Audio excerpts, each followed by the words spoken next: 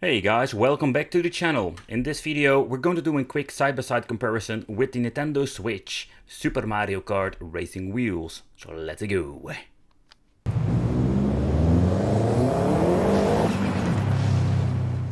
I did 2 extended reviews on the channel regarding these Mario Kart Racing Wheels.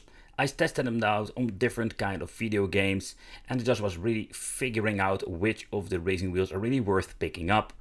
The first one, the tiny one, is absolutely dirty cheap and it's a very fun piece of, let's say, equipment to get for your Switch. But if you want to get into racing, particularly when you're looking at different games besides Mario Kart 8, which of the racing wheels really appeal to me? That is what we're going to talk about in this video. There are a lot of different ways. I grabbed a couple of different games to see how is the compatibility with these games. Are they working right out of the box? We have 2 racing wheels. Basically they are 2 different wheels apart. The left one is just a very cheap tiny wheel, just a fun novelty, and the right one is more like a serious racing wheel in my opinion. But how is the overall quality in general? This thing is very lightweighted. It is like absolutely plastic fantastic, but not the chemical stuff that we have seen from China itself. So the overall quality is okay, to be honest. It's just a very tiny and also very cool wheel to see. I really love the way they made the colors of the Mario theme, implemented it in a Hori tiny wheel. This is old school. It is 180 degrees and it has just a basic, let's say, nice grip to it. There is nothing, let's say, deluxe out of it.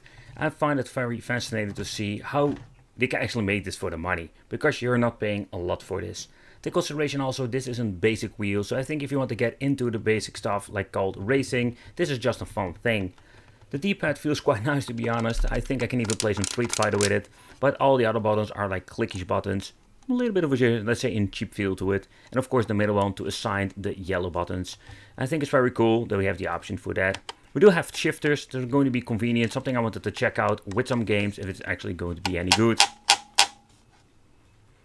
Then in the middle of the wheel we have the option to switch between the D-pad or the joystick, and yeah, this is going to be convenient if you need to navigate through the menu or in certain game needs to have like the joystick, so we can switch between that. At the bottom we're going to get some old school suction knobs. Of course it's not going to be working like this, so let's give you an example how the cheap wheel is just a fun novelty. I already mentioned this before. But don't get me wrong, it's not like the super cheap Chinese chemical plastic thing that we have seen many times before. No, it's a very cool wheel, but let's take a close look at the other one. The racing wheel itself, I must say that it is a very huge wheel compared with the previous one. It doesn't have the 900 degrees rotation, so it's going to be old school racing like in the 90s. No rumble and also no force feedback. The USB cable that comes with it is, by the way, very long. But what are we actually going to get with the racing wheels? It's quite similar when looking at the cheap one. We have the option to assign buttons if you want to. I think it's a very cool option to give you this, so if you have problems setting up a game, we have the option to do it through the assign button.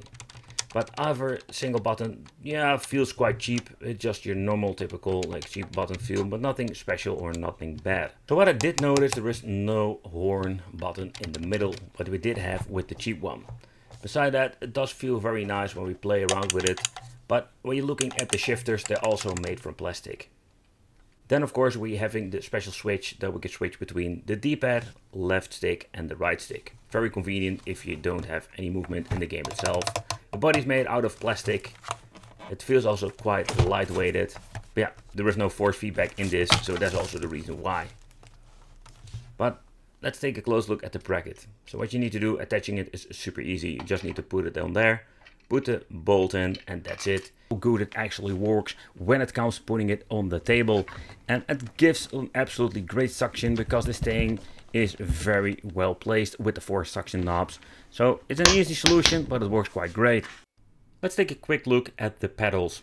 2 different pedals, but which one is great, which one is just horrible. Quite surprised to see that we did have some pedals coming with this thing. Yeah, there is nothing special about it, because what you're going to get are just basic 2 pedals. There is no resistance whatsoever for the brake. So yeah, this is as basic it can be. It's fun that it has it because it makes it way more like very fun to play racing games with some gas and a brake pedal. Both cables are long enough if you want to place the pedals under the table, of course, and you just plug it in with this old school phone cable connection. The pedal, let's put it to the metal, and I must say that they look quite nice. And they also have different springs, so for the brake and for the acceleration we do get different springs in the inside. We can fold it open like that and it will be so much better to play like this. So it's even compact. If you don't want to use it, you don't have the room, or you don't want to use it at all, it's all up to you. The more expensive pedals that came with the Hori wheel is so much better. Having two different springs give you also like a different way to play. It does a different experience, but they do connect with the same kind of cable. So you need to plug in the device itself in your Nintendo Switch docking. I think it's way easier, of course, because if you're going to mess around with cables, it's going to be messy. So if you don't have any connections and the joystick, or in this case the racing wheel, doesn't work, what you need to do is go into the settings. In settings, and this is one of the two solutions we're having, this is something you should consider if you're going to plug in any, let's say, USB device, because this can be so much easier. If you have any problems, go to controllers and sensors and implement the Pro Controller feature. When you're going to turn it on, a lot of, let's say, input you're going to get with different controllers may work now that it didn't work before. If this doesn't solve your solution, what you can do is like looking into the switch on your racing wheel itself. For me, for this particular wheel, that was the solution. I've been messing with both of them, and that's the way how you need to, let's say, activate your wheel. But now it recognizes the right joystick and we can navigate through the menu. So let's start with some Super Mario Kart and let's see what we're actually going to get and how does the game play. I can tell you my first impression is that this game is a lot of fun to playing with a wheel. I personally choose it either over playing with a controller. You know, racing wheels are such a different way to play, but also the way how you just actually like interact.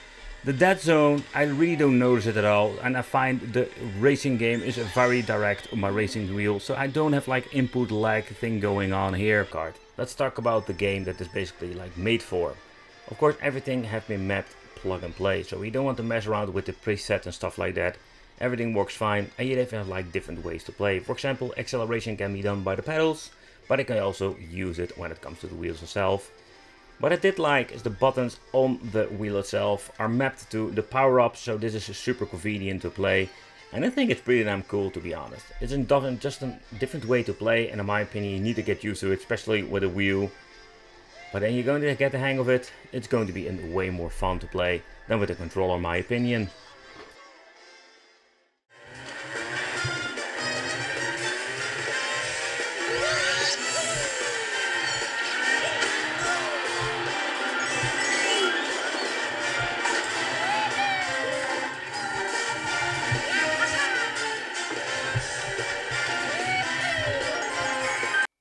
With the tiny wheel is a fun novelty, I personally prefer to have the Hori, the bigger one, the deluxe one. Simply because there is so much more fun to play with that and better compatibility.